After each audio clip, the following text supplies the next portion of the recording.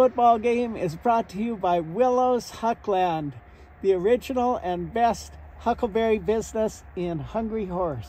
Dad first started us as the Willow's Honeyberry Farm and employed hundreds of Columbia Falls High students. Then after 33 years, he made a playhouse in college and the bank got the business. But son James started with the same tried, true, proven recipes in his old trailer. And though they got the business, they never got the recipes. So we've got the original recipes. And as you can see, we always win in all the contests because we got the good stuff. The really fun place to stop. Voted the best in all the significant categories that deal with huckleberry products. We got first place in the milkshake category, first place in the huckleberry jam category, and second place in the USA Today National Huckleberry Pie Contest. This is where the very popular Incredible Bigfoot documentary was made. Wide variety of all kinds of gift items. Really great shirts. Look at that, 1995 berry products that are made right back there in that pot. Home handmade, great big showroom. All kinds of souvenir items. Hey everybody, this is James Willows with the first round of the playoffs from Columbia Falls, Montana, with the number 5 ranked Bulldogs pitted against the number 4 ranked Columbia Falls Wildcats that have a great quarterback, Cody Schweiker, a big guy committed to the Grizz. He goes both ways and he's quite a force and he's hard to stop. So let's see if the Bulldogs can stop him tonight. And I myself am a graduate of Columbia Falls, but I also attended Whitefish High, and I was even a Whitefish Bulldog in the Cat Dog Smoker, which is a boxing match that they have. And Whitefish kicks off to Columbia Falls. Ball goes to about the 10. He's headed upfield to about the 20. Schweiker will take control here at the 20-yard line. That'll be a run, not much there. Second and 10, not much on that. Schweiker will keep it for a good gain up the middle for about 5. We've got a big third and a 4.5. Schweiker will take it himself. He's a big package and he barrels forward for the first down. Schweiker himself is probably the biggest back in the backfield, so he often just keeps it when push comes to shove. Nice little hitch route to the left. He's got a little space for about 3. Second and 9, Columbia Falls. Back, number 5, he's got a little room. He weaves his way up for a first down from the 43. Oh, it's a good fake. He's got space on the outside. He's up for about 8. Now, that was a really nifty play, and Whitefish bit on that halfback. And he'll get a couple. Ooh, you better protect that ball. That was unsportsmanlike on Whitefish that marched him forward.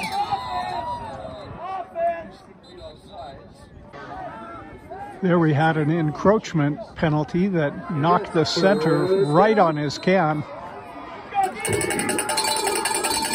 Big Schweiker, a Montana Grizz commit. Nice little hitch route to number 14 on the edge. He's got space. Looks like another first down. They are up to about the 22-yard line. Up the middle, he's got space. A couple of the Whitefish defenders almost gave each other a little headache. Second and 8 for the Wildcats. Well executed. Number 5, he looks loose. That'll be a Columbia Falls touchdown. With 7:03 remaining, that'll be 7-0 Wildcats on top. I have a son named Abe that began his running back career in little guy football right here in the Flathead Valley, averaging over 13 yards a carry. And I ended up taking him to Austin, Texas to play his high school career. and he became the captain of the #4 ranked team in all of America, the 2015 Lake Travis Cavaliers. And Abe averaged over 12 yards a carry, even in Texas 6A. Some notable names played on that team, like Garrett Wilson from the Jets and Baker Mayfield. And Abe ended up playing his college ball at Penn.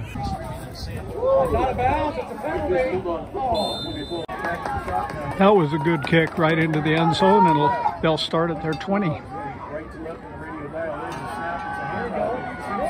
A rumble for maybe 1. 1st and 20. Gulick in the shotgun. He's back. He'll take it himself. A bit of a dangerous throw, but we're safe. Well, they have yet to make much forward progress, and they got about 20 to go here. There he goes. So we've got 3rd and 10. Gulick back, looking deep. Overthrows. I know Whitefish has a really good kicker. I don't know how about their punter. Not bad. Down to about the 39. Whitefish is ranked about 500. They're ranked #5. Columbia Falls is ranked 4. Nice little hitch route to number 13. He stumbles over a guy and gets 5.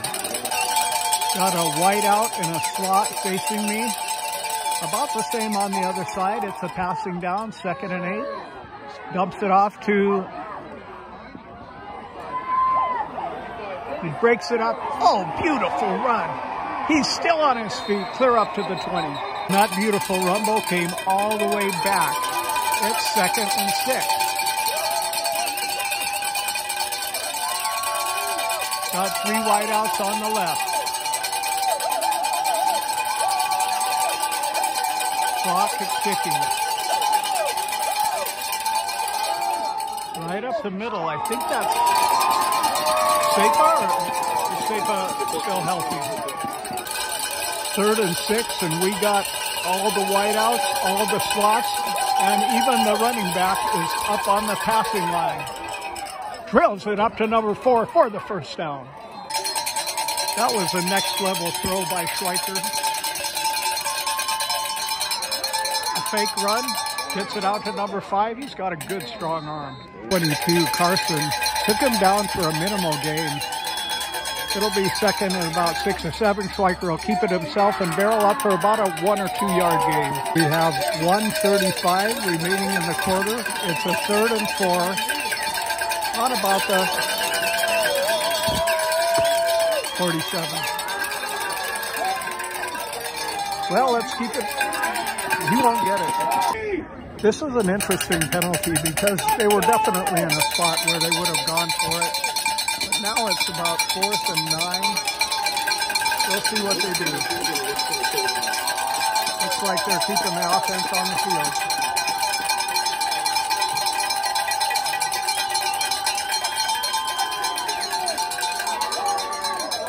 Rolling to the right, extending the play. He's got his man. Schweiker's definitely been on his game tonight. Little end around to Robinson. Mark gets about 6. Montana has been setting near record low temperatures this October. A beautiful hitch to Robinson. He's got all kinds of space. Gets a 1st down. Schweiker back in the shotgun. Fake handoff. Pumps it out to number 5 again. He's a nifty little whiteout. Schweiker will keep it himself right up the middle. He's got space. He's off to the right. Touchdown, Cody Schweiker and the Wildcats. There's our score, 13-0 with 10:35 remaining in the half.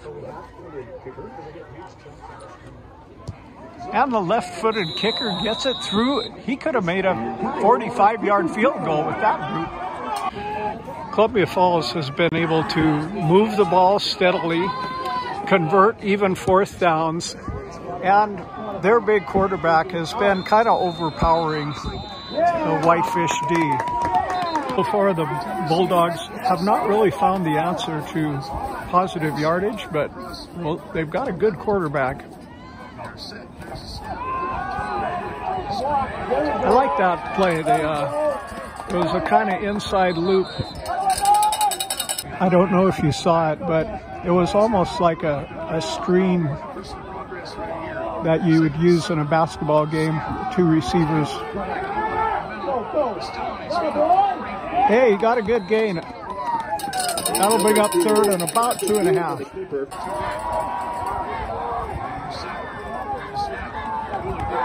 He'll think he's got all kinds of room. He'll get a first down. First and 10 from near midfield. Gulick handles a low snap. Broken up. Second and 10. Gulick himself is a good runner. He's back. He guns it right up the middle and he drops it like it was a greased pig. I don't think this is the third down that they were hoping for. 10 yards to go. Looks like they're pretty good at picking up 5.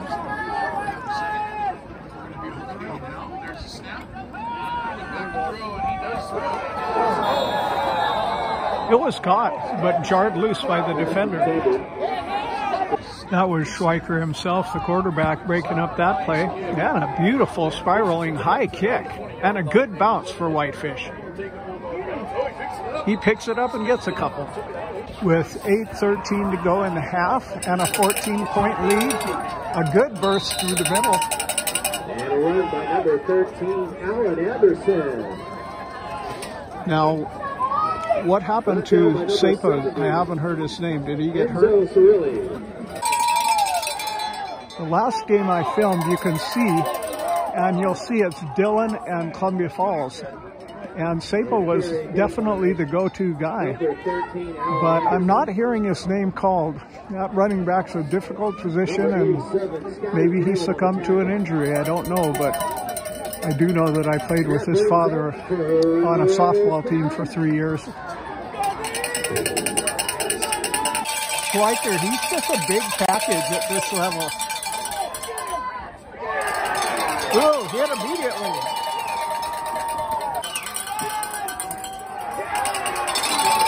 Nothing there. That'll bring up third and about 13. Third and 13 from the 29. He's got 2 wideouts on each set. Schweiker back, looking right, gunning it. Broken up. Oh, a crazy bouncing.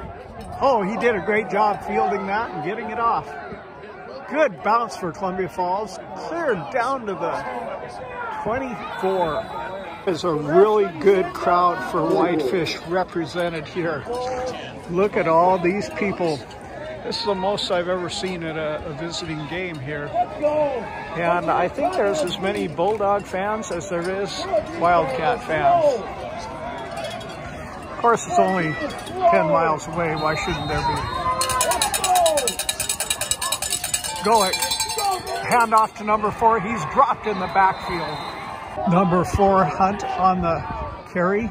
Got 3 receivers to the right. He's looking left, though. Oh, no, almost picked.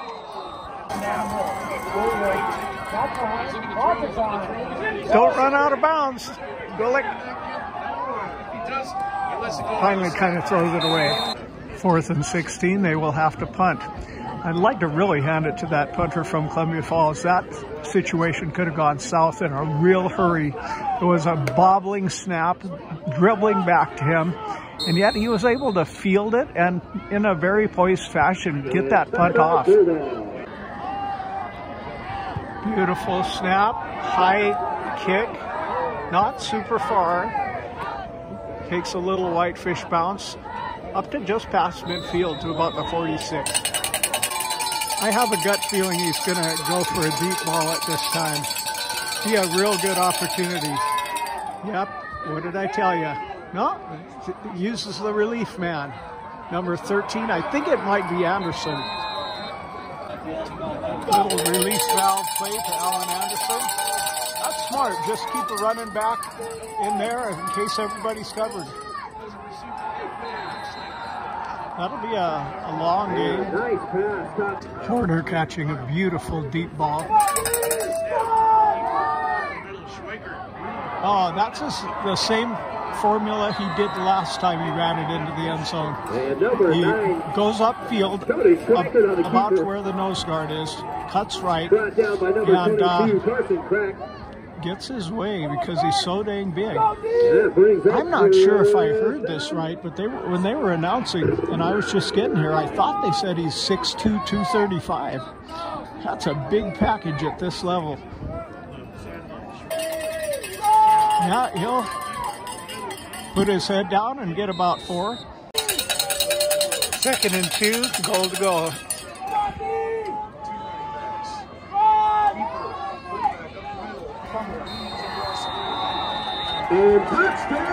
Schweiker brings it in himself.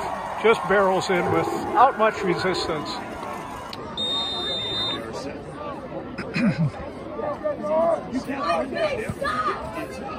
That kicker could make a 40-yard field goal. 21-0, 2:13 remaining. With 2:13 remaining in the half, we've got a 21-0 football game. That looks like it'll be a touchback. This is a really good kicker. I'd like to know what his long is on a field goal, but I'm sure he could make a 45-yarder. I'm not sure that he would every time, but he has the range. The Bulldogs are successful when they can get 5 yards. When they can get a West Coast offense going, 5 yards, they can do it. Because Gulick can get 5 yards almost every time himself if he does a good fake and keeps it. But when they get into a 3rd and 10, what? I thought they got that. I guess the ball was jiggling a little as it went down, and the ref called it incomplete. I thought that was a catch, shouldn't you? From my observation, they're a good offense when they can chip away and get 5 yards here and 5 yards there. There's a flag on the field. Beautiful open man. Up for about a 16-yard gain, but there is a flag. That is not what they needed, was it, folks? Oh, a good swift end around, but they're catching him. I believe that was number 4, Hunt. 3rd and about 14. That was Chase Hill on that beautiful tackle. He really had a head of steam, but fires it in for the first down. I have been impressed with Gulick's ability to roll right and hit his receivers, and they're getting open for him too. If they could find the recipe here, they could stage a comeback. 1:21 remaining, score 21-0. I don't get that. It looked like to me like he spiked it, but why do that? The clock wasn't even running. I just don't get it. It's a great way to lose a down. Oh, he threads it right in there. To minute 3 remaining in the half. Whitefish is trying to convert and keep going here. That'll be bringing up 4th and 3. If you track back with me a couple plays, it looked like a spike on 1st down. Now, why in the world waste a down? I could not understand that unless it was unintentional. And a funky little kick.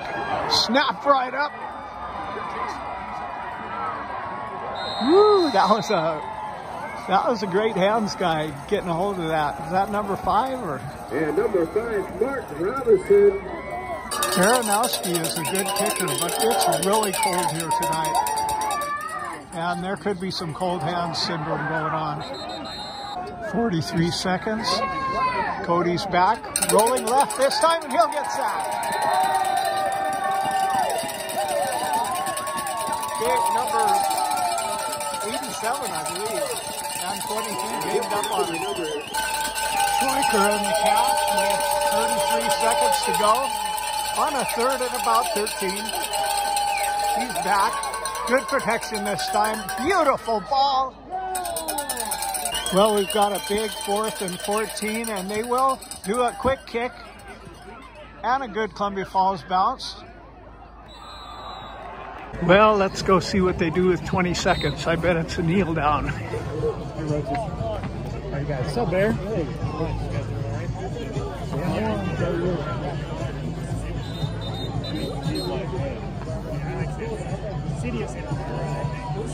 Cold night.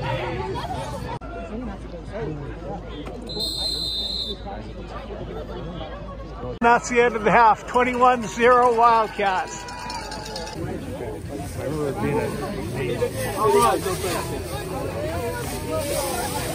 How much smoke you drop?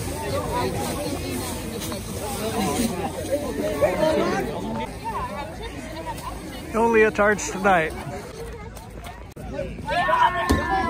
Anybody for some shave ice on this 15-degree night? My buddy Virgil, he was one of those guys that grew really quick. So by the time he was in 8th grade, he was the big star in Columbia Falls Wildcats. You can get his autograph. I know him. Well, I think I'll stand over here and film a little for the second half so I can visit with my buddy. Commanding 21-0 lead. Wow, that's a good kicker. He's got a head of steam. Now, an interesting sidelight is Whitefish beat Columbia Falls in about the second game of the season. So some of the guys on this side are saying it's payback time. Well, let's see if it really is. This is kind of a fun view too, isn't it? Well, we'll see if they can get something. They made some halftime adjustments here, and there's a good first down. He'll keep it himself. He's got 5. There's a flag.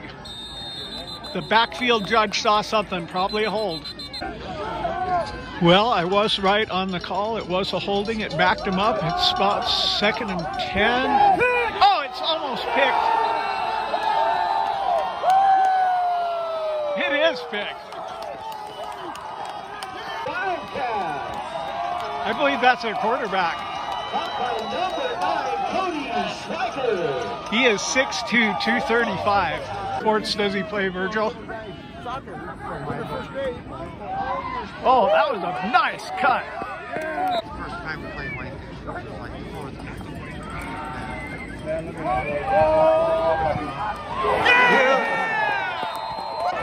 Hey, there's Chase coming down with that catch. But he'll be so behind. Our good running back, Reggie Hill. He broke his leg in the Whitefish game. No shorts tonight, folks. So the Cats' only 2 losses are against the Bulldogs. That's when Sapa broke his leg. A good little hitch to number 4 on the side. The Cats move on from this game. They will play Billings Central, who is the number 1 seed in the East, undefeated. That's going to be quite a game. Gillick got a man open. He's got about 15, maybe 20. He'll take it himself. He's got a little space, gets about 5. Whitefish is putting on a drive this time. Beautiful. Oh, tipped. It's been a heavily penalized outing for the Bulldogs, and now they're back at about another 2nd and 20. Gillick to number 10 has been working out great. And number 10, Mason Kelch on the reception. It's quite a second effort by number 10, almost converts, but that'll bring up about 3rd and 2nd. Well, with 8:20 remaining in the 3rd, one feels this is a pivotal moment in the game. 4th and 1. I don't know.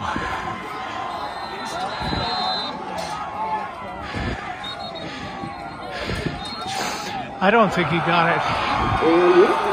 Hey! Columbia Falls takes over.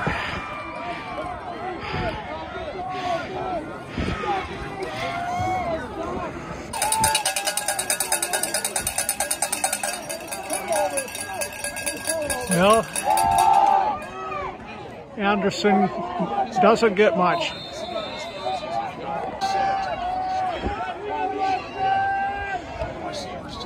The temperature here is 23 degrees, but with a 10-mile-an-hour wind, it seems colder than that.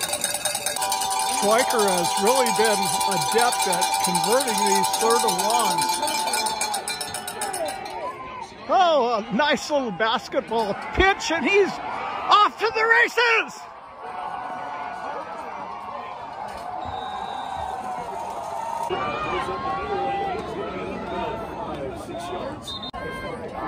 Second and 3, Schweiker in the shotgun. He's got his back spread out. He'll just take it himself. Wearing that clock down.